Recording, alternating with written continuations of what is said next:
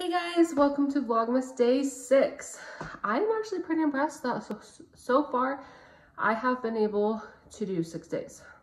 It's been a little crazy at times, and there have been times that I have cut it very close, almost to the next day, but I have done it and I am very, very proud of myself because it's a lot of work, especially with 4 little ones running around. But I'm glad I've been able to do it. It's been fun. Today's vlog is going to be a pregnancy update, all about my first trimester. And I'm excited to share this with you guys. I am feeling better now that I'm in my 2nd trimester.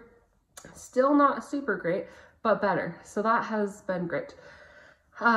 So you guys saw my video where I found out I was pregnant. Literally the next day, all of my pregnancy symptoms started happening, which is unlike any of my other pregnancies. Usually I don't start having symptoms until I'm 8 weeks along. And this baby was like, bam, I'm here and you are definitely pregnant. And at first I honestly thought I was having twins for a while because of how intense my symptoms were and how sudden they had started. Like I had said in that video, I had already was having I could smell really well, and that's a huge inclination that I'm pregnant. So I could smell really well and I was severely nauseous. I was not throwing up. That's really nice, but I was so nauseous, so I couldn't eat like anything. And food that I loved, I hated. And it was these random foods that I started loving. And I was like, what in the world? Because it wasn't food that I was used to eating. So with the foods that I stopped eating that I had loved, anyone that knows me knows that I am a big sweet eater. I love, love, love sweets. More than I love salty and savory, and that stopped. I hated anything sweet, and I'm barely getting back in where I can eat some sweets. Most of the food that I like is salty or savory, and that's pretty much all that I like is salty and savory, and that's all this baby wants is salty and savory. And so I've been eating things like bacon, which I can only eat when I'm pregnant. Don't know why. It's just how my body is. And leaning more towards chips and potatoes. I have been loving potatoes. And I was no longer able to drink tap water. I love water and I don't mind tap water, but I could not stand the taste of the tap water. It literally disgusted me and made me want to puke. And so we are having to buy water bottles because I cannot tolerate tap water. So that's some fun food things that I have not been able to eat and that I have been turning to and liking instead. So that was an adjustment, but I was so sick. It was such a struggle to do anything at all, even just basic feeding my kids and getting ready for the day. I don't think I got ready very often at all, maybe once or twice my whole first trimester, because I felt so ill. And because I wasn't eating, I was also lightheaded and I couldn't stand for very long. And I was severely exhausted. I've been tired before, and it was I would hold 3 all-nighters or something though. I would go to bed. This was also what was different for me. I never go to bed early. I am a late nighter, late riser. That is what I love. I've loved it for forever. But I was going to bed at 9 or 10 out of pure exhaustion and loving it and getting up at 7 or 8 and starting my day over again. And I loved it so much. My body just needed it.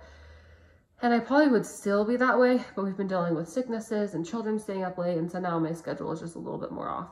But that was a totally new symptom. None of my other pregnancies were like that. And it was not very fun. I started dealing with headaches towards the end of my first trimester.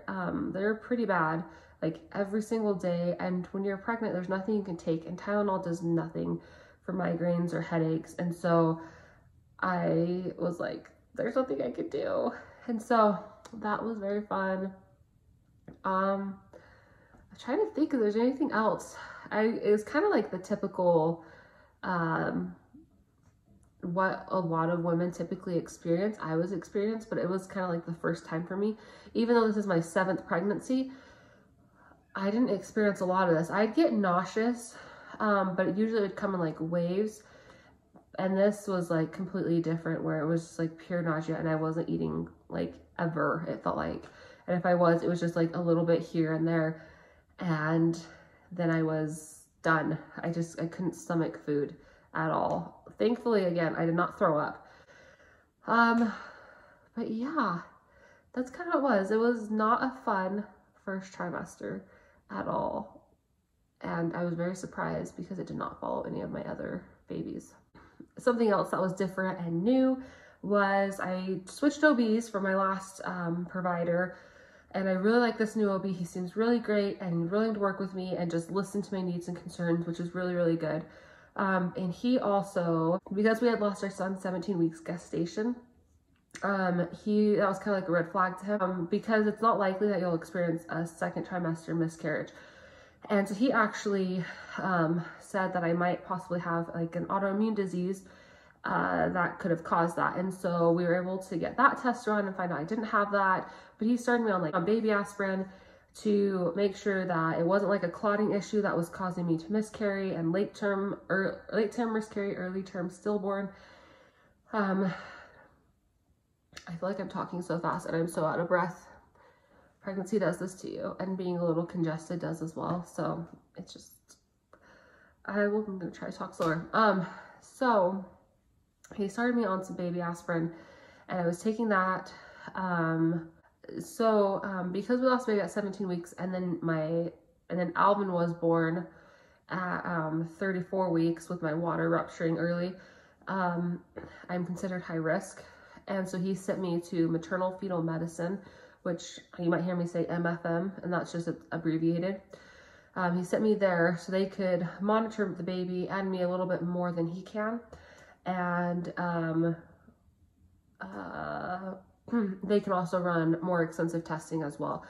And so it was kind of fun. I started seeing them, and I see them every 2 weeks until, I think they said 24 weeks. I'll see them every 2 weeks until 24 weeks. And they are checking to make sure my cervix isn't dilating. They're checking on baby to make sure baby's growing well, I'm having enough fluid, just more in depth than just what your typical OB would do. And they were the ones that actually ran the test to see if I had that autoimmune disease. I don't remember what it's called. It was quite a big name. I'll try like looking it up maybe and putting it in the description below, but it's basically where your body, I think it says like your body clots too much. Anyways, but I didn't have that. And then they tested something else and that came back negative as well. But yes, I've been seeing them every 2 weeks since around my first or second prenatal appointment. And so that's been just kind of a different experience than all the other ones, because I've never, when I was pregnant with Alvin and in the hospital, I saw MFN, because you see them to make sure baby's okay in the hospital. But before that, I had never even knew that there was an like MFN that existed. So it's kind of cool. They're able to see things a little bit more clear on their ultrasounds. But so far, baby's been looking great. So that's really good. I don't think there's any other updates other than I won't go to MFM now. This pregnancy is completely different in some ways than all my other ones. Like I said, all the stuff that I was feeling, all the pregnancy symptoms that I was feeling, I did not have with all of my babies. And so that was very, very new and very different. And then also also needing to see maternal fetal medicine has been very different as well. Not a bad experience, just different. It just adds another appointment into the books. But yeah, I'm now in my second trimester and I am feeling better. I will do a second trimester update soon. I go in tomorrow for my appointment.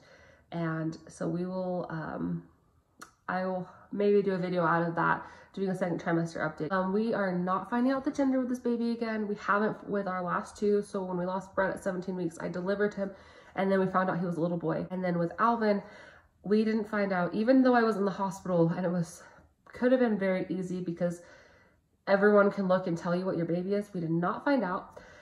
So this baby so far, I am good with waiting. and just seeing what this little bundle joy is once we have them. And so that'll be a fun surprise gender reveal when this little one comes. So it's fun. I'm due in April at the end of it, hopefully at the end of April, and this is not another preemie baby. That is what I'm keeping my fingers crossed for. Thank you guys so much for watching this video. Please give it a thumbs up. If you have any questions, comment down below. If you're new, please subscribe. And again, I'm proud of myself for doing this Vlogmas so far for 6 days. So thank you guys. Bye.